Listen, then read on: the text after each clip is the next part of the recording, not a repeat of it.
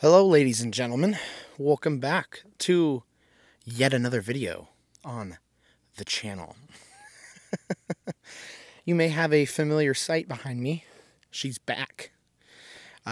It's really nice to finally be sitting in front of her again, you know. It's quite funny, you know. I drive her almost every single day. Yeah, you guys haven't seen her in a while. Instead, it's been quite taken over by Ghastly the ST over here. So, I do apologize to my Honda watchers. I'm trying to gain an audience of the STs here. But anyway, I'm rambling. So, welcome back.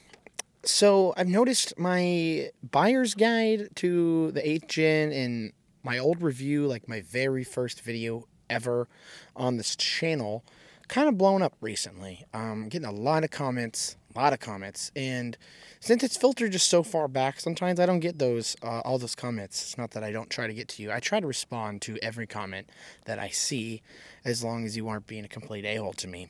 I won't respond to those, or I'll just give you like a thumbs up emoji or something. I don't waste my time with you.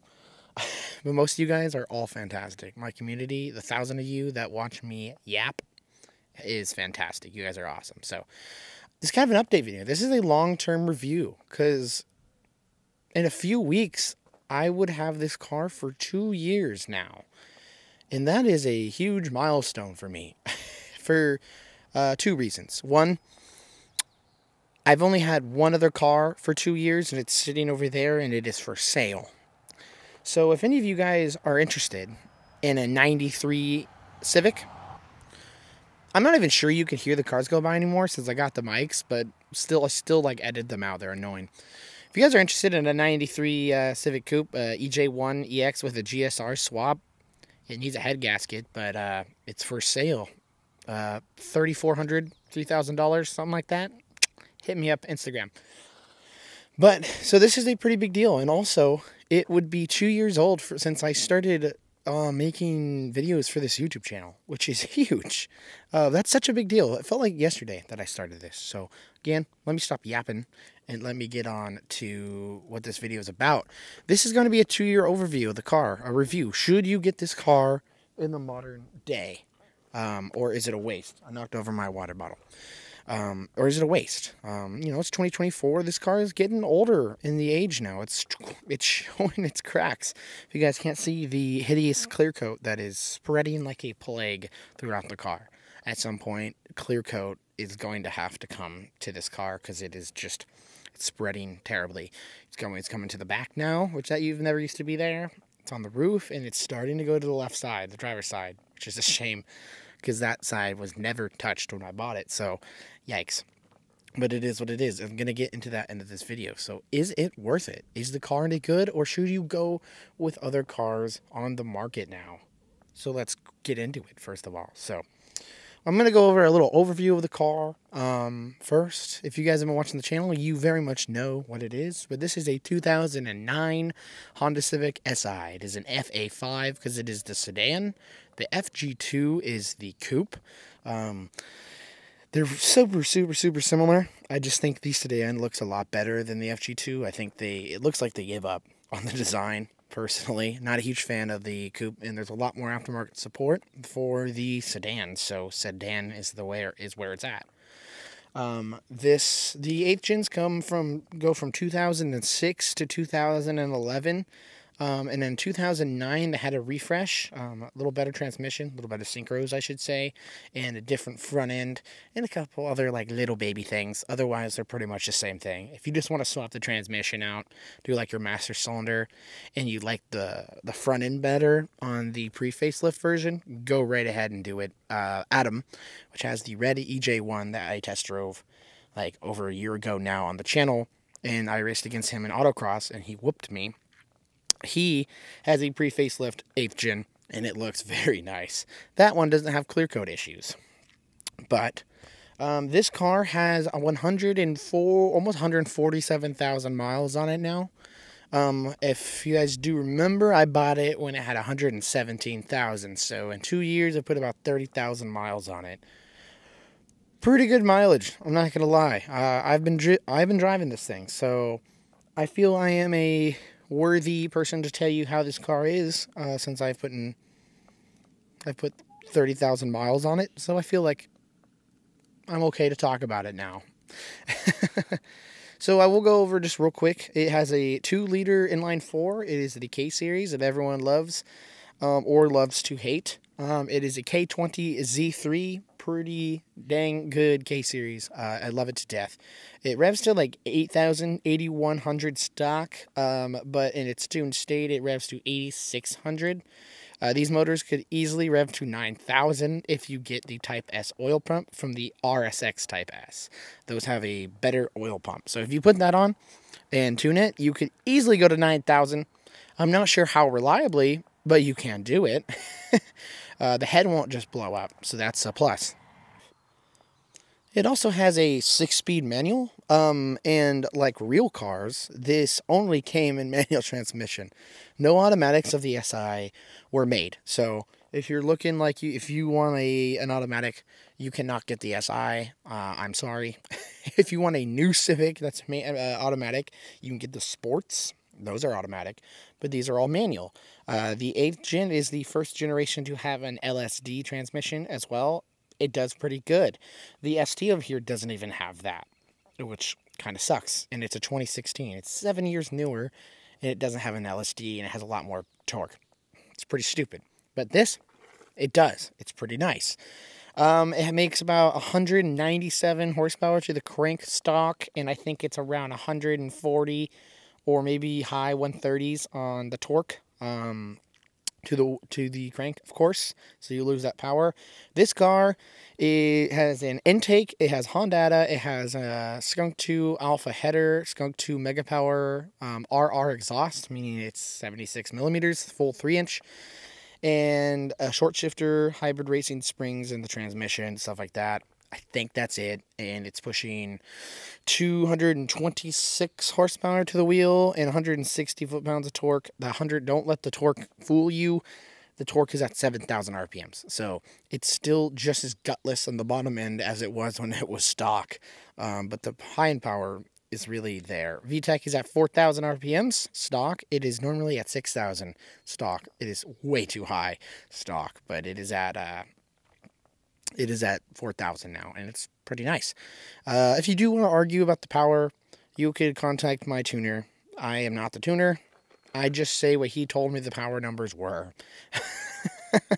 Otherwise, it's pretty stock. I mean, I have stereo system, and that short shifter is really nice. Otherwise, I very much know how the car is. I have suspension now. I have BCs, a big sway bar in the rear, and I think that's it. I really do. I really do at this point.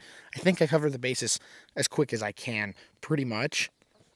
So really, let's just start with exterior. Let's get the elephant out of the room. The car is not the prettiest thing to look at, and I don't mean in design.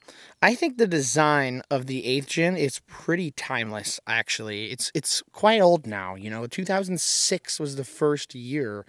We're sitting at... Man, I'm stupid. We're sitting at 18 years since the first 8th gen came out. It's getting old now, and it still looks super, super good. I mean, honestly, I think it's curved in all the right spots. It's a very curvy car, and quite honestly, curvy cars stand the test of time much better than really angular cars. I'm really curious how the FK8 is going to look in the future, but I mean, there are a lot of really sharp cars now. It's quite insane, like the EJ1 or the EG Civics, the EG6. They all look timeless and look great. It's because there's not that many sharp lines on them. They're pretty curvy. There are some sharp lines in spots where you need them. And right above the door handle, there's that nice line, that nice angular line, makes it look good. The mirrors are a little more angular than they should. The rear is when it gets a little more angular and more square on the rear, but has some nice curves from the trunk down to the bumper here. It's just a nice curvy car with nice subtle aggressive lines, telling you that it isn't just a Civic LX going down the road. It looks very nice, and you got the little nice SI badges. Not sure that you could see, but right there, they look really, really nice and timeless. It's just the problem with 8th Gen Civics and almost every single one of them, unless you found a garage kept one in pristine condition or that was resprayed, is their paint quality control. How do I say this? It blew. It sucked. Absolutely sucked. Sadly, there was a recall back in the day for the paint, but if you didn't get it, I think if it was within 2 years or something, you couldn't get it. So obviously, this car did not go back. We did get the recall in the 2 years, and now I'm stuck with a plagued car. It almost looks like it has leprosy, and it is spreading. I mean, it is what it is. I mean, out of all things, I'll take it, I guess. It's not like, and these cars do have problems with rust a lot of times.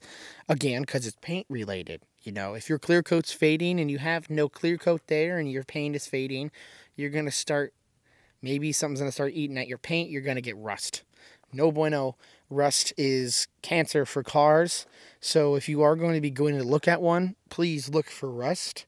There's 2 spots on this car with a little bit of surface rust that I need to buff out, but it's nothing bad. It's a very structural sounded car. Other than that, I just have stupid things like there's paint chipping above my exhaust because it gets really hot there. The last owner did something and it's banged up right there. And my front bumper is messed up. It looks like he ran into something and then decided to back out of that thing, so I got holes in the front bumper. But I mean, really, it doesn't give off like a super clean look unless you only look at the left side when it's clean. But that's just like a my car basis. The cars themselves, I think, hold up very well, and the premium wheels on the SIs look extraordinary. And I think these premium wheels only came on the facelifted ones. I think the wheels look absolutely fantastic, to be honest. That's hence why they're still on the car. I've had it for 2 years now, and it still has stock wheels. It has modded motor, it has short shifter, it has a stereo, it has suspension, but it still has stock wheels because I think they frankly just look good. Sure, I would like some RPF ones because I'm a basic bitch, but at the same time, I kind of don't want to spend the money on them because I just like the way these look the way it is, to be honest with you. And I don't want to spend a ton of money on wheels and tires, so they kind of stick with it. I think they're a timeless look. I think they look great sitting, and when they're rolling, they almost look better. They shimmer in the sun, and they have a nice little angle to them, so it makes them have like a depth to them when you're driving. They're not just straight on. They look very nice. So that's about it on the exterior. There's not much. You get to use your opinion and see the way you like. So let's get to the interior real fast. Interior is very comfortable. It's very nice. There's a lot of places to put your stuff at. Cup holders are absolutely fantastic, to be honest. I've never been in a Honda with better cup holders. Mind you, I've never been in like really new Hondas, but really good. I think the interior is awesome and unique. It's the first generation of the Civic that really went to that double dash system with the speedo, your fuel, your temperatures, your shifting light and everything on the top, and your tack and all your other info on the bottom. Looks quite awesome. It's really cool. The shifter's in the perfect position. It's awesome. Your elbow doesn't hit the center console like some other cars that I own. The seats are very comfortable. They're not like the most bolstered things, but they're way better than just a bench seat that are in a lot of cars that aren't sporty at all, or trying to be sporty that aren't bolstered. A lot of red stitching throughout the car. It's black, red stitching. Has the SI in the seats. That's all I'm going to say about the interior. Very nice. The stock shifter is pretty great, but mine's better now. That's about it. All I could say about that. I do got to say, that the plastics on the e-brake always break. Mine, sadly, cracked. So it looks like it's going to fall off if I just rip on it and don't pay any attention. But thankfully, I'm very aware that it's about to break off, so I'm very careful with it. So moving on from that. We're getting to motor and reliability. Ooh, this is the big one. By the way, guys, do you like my loafers? I think they're quite comfortable, and I call them the Arts and Senna loafers. They're not brown, but I race my NSX in the back around all the time with these, so they're pretty cool. The motor, though, motor's fantastic, man. I mean, really. I've said over and over and over again that I'm gonna K24 swap it, and I'm gonna do a K24 or K2024 Frankenstein build on it with the K24 bottom, the K20 top. And to be fair, that would be awesome. And I would love to do that at some point, especially if this motor shits out on me. It's kind of gonna happen. If that happens, then that is where I'm gonna go with it. But honestly, it's just so perfect, man. Reliability. I mean, problems that I've run into in the 2 years of ownership, 30,000 miles, or getting to the higher range of mileage, 147,000. The only stuff I've had to do to it is my mods. The only thing that has ever went out on it was my starter. It did go through a starter, and I do gotta say, the starter was super annoying to do. It was very annoying, but got that done. That's it, honestly. Except general maintenance stuff that I do gotta mention is like, I've done my oil changes every time on the service interval. I don't exactly know what the interval is. I'm sorry, I'm a bad YouTuber. I just go off of the actual oil interval on the dash because it has one. And now it's screaming at me because I'm at 10% life on this oil. So I need to do that real soon. But I've done oil filters from Honda, genuine OEM oil filters, and I am using 5W40 Rosetta oil for the tune. Because if you guys don't know, K20s a lot of time like to burn oil. It is just a thing that they like to do. If you don't know, since these cars do rev so high, Honda did not want to have reliability issues with the motors failing because it would cause such high friction. If you can think about it, the pistons are going up and down so fast, especially going to 8,000 RPMs stock with no modification. It's a lot of friction in there, and so to make sure you weren't destroying your cylinder walls or your rings, they made the piston rings with a softer metal composite, which means some oil does get by, or it may burn some oil. Some SIs don't burn any, and a lot do. Sadly, mine does. My tuner told me to run 5W40 oil. I've been running that since I got it tuned, and it burns oil way less, and it's fantastic. So doing that, that's only stuff I've had to do. I've done spark plugs once. And there was oil in one of the spark plug wells, so I had to get to seal underneath one of the coil packs. I had to get one of those, and then that was gone. And then I did a valve adjustment. I think about probably like 6 months after I owned the car.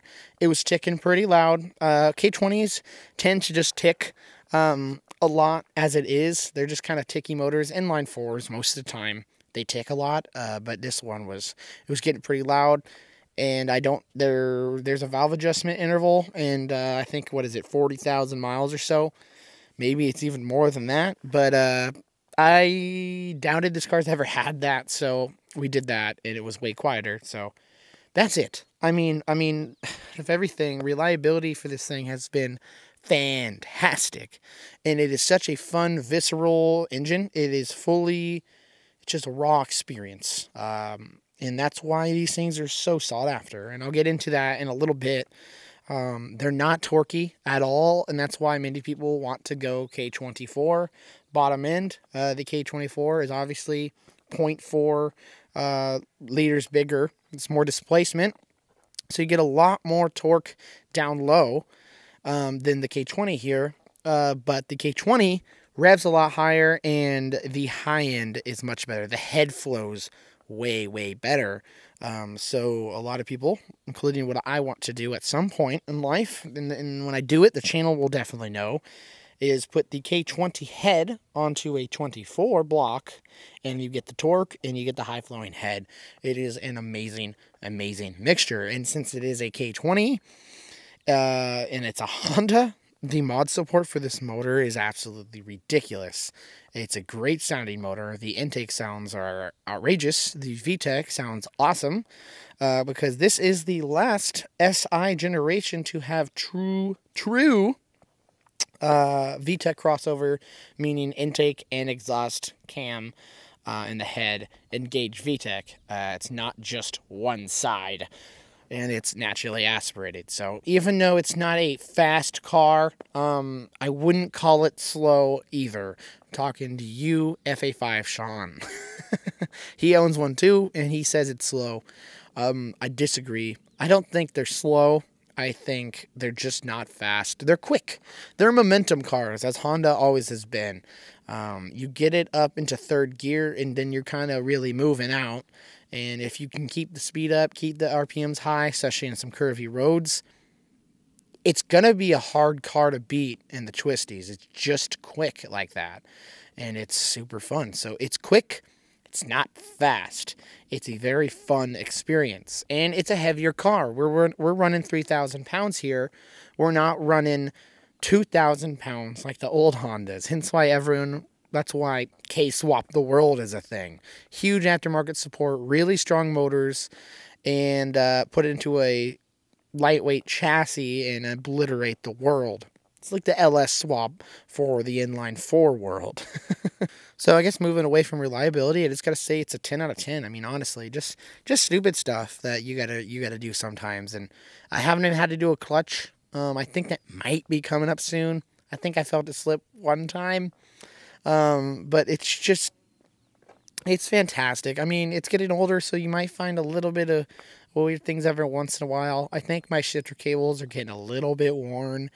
Just stupid stuff. I mean, it's getting old now, and it's getting higher up in the mileage because I drive it every day. It's the daily. So I get to live with it, and I get to be very picky and nitpicky with it because I know this car like the back of my hand at this point. So getting away from motor and reliability, I'll touch on mod support real fast.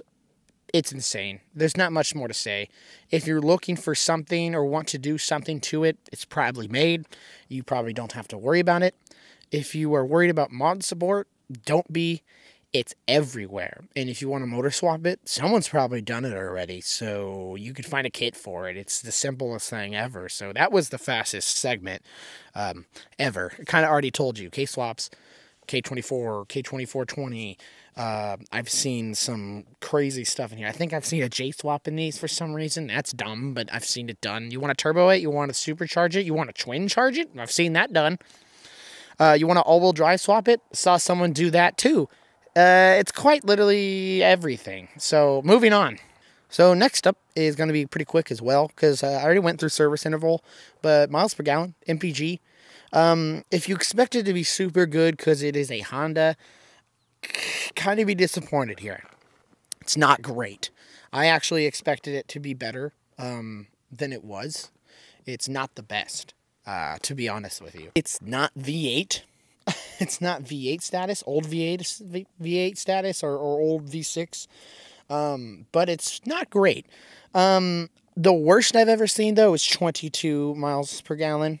So again, I've never gotten to the ones. You know, I've never gotten into the teens. I've never got 19, ever. My lowest I got was 22, and I was hitting on it pretty good. Best I've ever gotten was 30 or 31, and that was pure interstate travel. When you are sitting on the interstate in these cars, they do very well. I'd say my average is 24 to 26. 26 is a extremely good one when I'm really babying. I don't hit VTEC ever, and I'm purely trying to go as smooth as I can, highway as I can. But my commute is not all highway. It's a lot of curvies, it's some towns, and highway. So 26 is the highest, but lately I've been getting 25. 24 is pretty normal, though. If you're running normal oil, like 5W30, I'd say you'd be running 26 or so. 27 possibly. But ever since I ran to the thicker oil, I've been getting a little less gas mileage. You know, it's working a little harder to get to get past that thicker oil. So you lose a little bit of miles per gallon, but it's worth it for me for having thicker oil. I don't have to worry about it thinning out, and I don't have to worry about it burning so much. So that's miles per gallon. It's not great. It's more miles per gallon than miles per gallon. So don't expect it to be like a D15 single cam EG or something. So now let's get into actually driving it. City driving, highway driving, and back road driving. And maybe some track or some autocross. It's fun. Like I said, it's funny. I keep saying it's an older car and a newer car, an older car and a newer car. When I mean newer car, I mean it's OBD2. So to me, OBD2 is newer car, you know. My Fiesta is the newest car I've ever owned. It's a 2016. But before that, this was 2009, you know. I grew up on only 80s and 90s cars, so this was newer for me. Electronic power steering, a lot of sensors. OBD2, I could literally scan the car and figure out what it is. I don't have to count blinks on an ECU or an engine light. And tire pressure sensors that, by the way, I absolutely hate. They suck. But all this. So it's pleasant, but for that, it's still a raw experience, like I said a million times. The motor is very raw, it's very visceral, it's very loud and mechanical, and the shifter is fantastic, because Honda and Porsche are the name of the game for manual transmissions all around the world. They aren't mushy or numb, they are fantastic. Even the stock suspension is pretty good. It can get soft at times, but I mean, it feels nice, but you throw some coilovers on it and a camber kit so you don't hovercraft the rear end. It's fantastic, and it just does it so well. So city driving is I feel city driving is when this thing is most at its detriment, because again, it doesn't have the torque. We're probably at like 130 foot-pounds of torque on a 3,000 pound car in the city, because I'm not revving it to 7,000 RPMs in the middle of town, because that is the worst thing ever, and that is obnoxious. I'm not the stereotypical, the Civic at 3 a.m. in your neighborhood, so that's ridiculous. But that's where the miles per gallon tank is just going stoplight to stoplight. You're stuck in traffic. It's because you gotta get it going, and it is a 6-speed, and it's a close ratio 6-speed. You know, it's not, it doesn't have the torque, so the gearbox is pretty close together. So you're constantly shifting it, which is fun. I'm not saying it's not fun. I love driving manuals, so that's cool. But when you have to constantly do it in town or in traffic, it gets really annoying. And especially when you don't have torque and you gotta rev it to about 4,000, that's when gas mileage kills it. But it's still fun, but it's kind of ridiculous, because, I mean, you'll get beat by a Prius because they floor it and it's an automatic, and they just quietly buzz past you as you're, like, just almost cracking into VTEC, trying to get it to go and watch your fuel gauge go down. City driving is when it's at its least, but it's still super fun to hear it and to shift through them gears. You have your windows cracked and hear it, and you can get some people looking at you and giving you a thumbs up or calling you a racer or whatever. There's almost no middle ground. Either people love it and you give you a thumbs up, or they give you a thumbs down and flip you off. There's almost no middle ground there. You get dirty looks from old people in some sort of stupid car. It's just kind of the way it goes. City driving is its detriment, as sad as that is. Not saying it's not fun. Highway does just fine, especially going into an on-ramp is where the fun is. Connect that VTEC, row through them gears. Third gear is a god gear on almost every Honda I've ever had, especially this one. And you can go well past the speed limit, and then realize, uh-oh, I need to slow down, and then you're cruising. Cruise control is in this car. It's fantastic. It works great, and it's fun. I mean, highway is just highway. You're going in a straight line, but it does well. It has enough power to get out of its own way if you downshift. If you're in 6th gear, which is very much an overdrive gear, you can't just floor it and select to get by someone in a quick pace, because there's no torque. Again, torque is its biggest detriment of this car. So you got to downshift it to 5th, maybe even 4th if you're going uphill. Otherwise, one little downshift, get by the guy, pop it back in 6th. Unless they're going in very slow and you see it way ahead of time, just give it a little throttle and it'll go. I'm acting like it's the slowest thing on the planet. It's not. If you're in 6th gear, you need to just go up by a few miles an hour, give it some throttle, and it'll go. But if someone's real slowing down, you got to get by fast because someone's coming up on your left side, you're going to want to downshift 1 or 2 times. And that's just the way it goes. Biggest deal, though. Curvy roads, track driving, autocross. Car is amazing. It just is. In autocross, the only guy that beat me in my class is in an 8th Gen Si. They're very good. In curvy roads, it's fantastic. Like I said, they're not fast cars. They're momentum cars. They're quick cars. And if you are good and you know lines and you know braking well, you know how the engine does, and you're not an idiot on a back road, you can be very fast in these cars. They're momentum cars. If you can keep the momentum up and the RPMs up, they are fast. And there's not much that can keep up with you if you're smart about it, unless they are really good in a very fast car. It's a fun car. I mean, I beat a yellow C5 Corvette. The guy was very upset on the back roads. He thought he was hot stuff because he had a V8 and it was yellow and all that. And he saw a Civic and wanted to beat it, and he didn't. He wasn't too happy. So it's super fun. It is its best times. I have plenty of POV videos on this channel if you want to see this car on back roads. It does super well. I might go do another one at some point for you guys. It'd be cool. Coming into the stuff no one wants to hear. The price point in the market for these cars. This is when it gets a little hard to explain, because I don't know where you live. Here in the Pacific Northwest, though. And from what most I hear, except some of you guys' states, some of the comments you guys leave me, you guys are lucky. But these are going up in price by quite a bit. Luckily, they are not rare. Most of the time, anywhere that I know of, you look them up on the marketplace, Craigslist. Craigslist's really heavy. You need to watch out for that guy in the gym. Craigslist, offer up all this stuff, your local listings. Most of the time, you'll find an 8th Gen Si. They're not that rare. So, thankfully, you will find them. They're not rare. Just finding one for a good price, though. These damn cars. Interrupting my videos. Finding for a good price, though, and in good shape, and not trying to hide something, and that's when it gets rough. The really clean ones are getting really expensive, especially if you want a Fuji Blue one. Good luck, they're expensive, but honestly, it's going to be hard to find one for less than 9 grand at this point for one that's any good. And if you want a really clean one, expect to pay more than 10 grand. It's getting quite ridiculous. I got lucky with this car. I found it for $7,000 with 117,000 miles on it, bone stock. I got a really good deal on it. And that was nice. But it's really hard to find that anymore. It's getting really ridiculous, actually.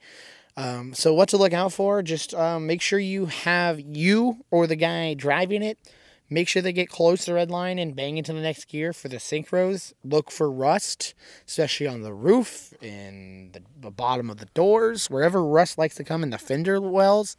The roof especially, they like to get a lot of rust in there. Check your trunk seals. Check to make sure you see no huge oil leaks. Make sure you don't see a puff of smoke coming out the back, because these burn oil. But I only ever see like a little puff of smoke sometimes. For the most part, it doesn't. So if it's blowing smoke, don't. If you see a lot of rust, don't. If it's grinding and going into 2nd or 3rd gear on high RPMs, don't get it.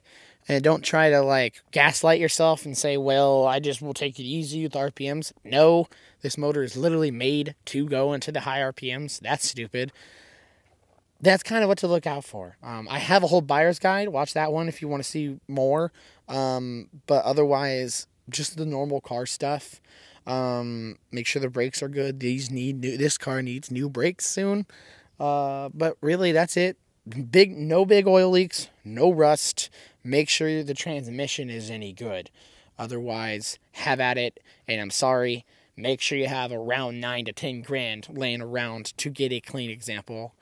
Make sure the mods, if you buy one with mods, are not cheap mods and just thrown on. Make sure it didn't look like a 16-year-old threw AutoZone specials at it, because then that gives you an idea on how it was treated. So find a really clean stock one, or a pretty nice expensive one that has really quality parts on it. I know, if you had a lot of money, it'd be easier, but sadly, these are going up in price. They're the last true SI. They're the last one with dual VTEC, and that's what people love very much. So wish you luck. Let me know how it goes. And then lastly, I do want to say what other cars to look out for. If you guys can't find one, what's your next choice? Maybe get that in your brain. This may be your first option, but if there's just nothing around you, first of all, be patient. Something will show up. Or go, if you find one in someone's driveway, knock on their door and ask, what's it going to hurt? But what's other options? I'd say the 9th Gen Si is a very good option. My most viewed video, actually, is comparing them. So if you want to watch that, that'd be cool. The 9th Gen does not rev as high, but it's not that much. And it doesn't have true VTEC. You can't really hear it that much, but it's not a detriment to it. It is a extremely fun car. It technically has more power around the board. It has more horsepower, and it has more torque, like a lot more torque. It's like 180 at like 35 or 4,000 RPMs. It's a lot more. It's a super fun car. It's more modern. They're newer. They have like, do they have Apple CarPlay? I can't remember, but it has wireless whatever media. The 2014s have a blind spot indication on the passenger mirror. They're just fantastic cars, frankly. They're really nice. And the same guy, Yosh Tune, that tuned my car, tunes 9th Gens like a beast. They're fantastic cars, and I'm pretty sure you could swap a K24A2 head on it, I'm pretty sure, and get true VTEC that way. So if you do want an SI and you can't find an 8th Gen that's worth a damn, because they're all terrible, 9th Gen's a good option.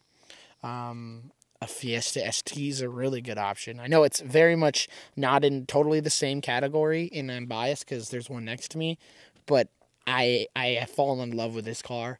It handles better. I think it's more go-karty. It really darts in the directions you want it to go way better. The brakes are a lot better. It's lighter and a lot more torque. It's a 1.6 liter turbocharged motor, and it has a lot of torque. It makes around the same horsepower, basically, as the SI stock. I think it makes 200 or 199 horsepower, but it makes 203 foot-pounds of torque, and it comes on at like 3,000, so it's very nice. So maybe look into that. I mean, honestly, these are going down in price a little bit, the Fiestas, before they go back up, because they don't make them anymore.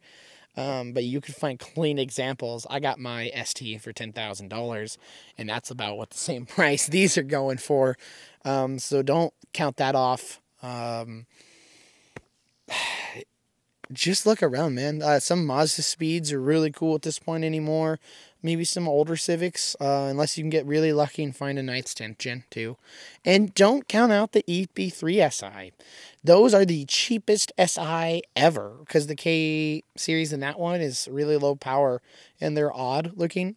They are the cheapest SI you can buy on this market. It's absolutely insane. It's kind of criminal.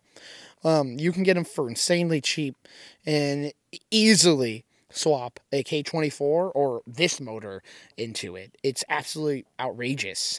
So if you want an SI and want to mod it or use it as a project, you can't afford this, go with an EP3. Oh my gosh, would it be great? But I'm not trying to say that you shouldn't get this. This car is absolutely fantastic. If you could find one that is worth the money, get it. Is it worth it in 2024? Oh, hell yeah, it is. I still love this car very much. It's been 2 years, and most of the time when I get in this car, I'm not, like, bored of it. I'm not like, man, I wish I had a new car. No, it still feels new to me sometimes. It still surprises me with what it does sometimes. It's insanely fun. And it's really fun to show people what it can do. Because a lot of people just don't know. They see a lot of 8th gens or normal ones that don't know SIs. And you give them rides and they love it.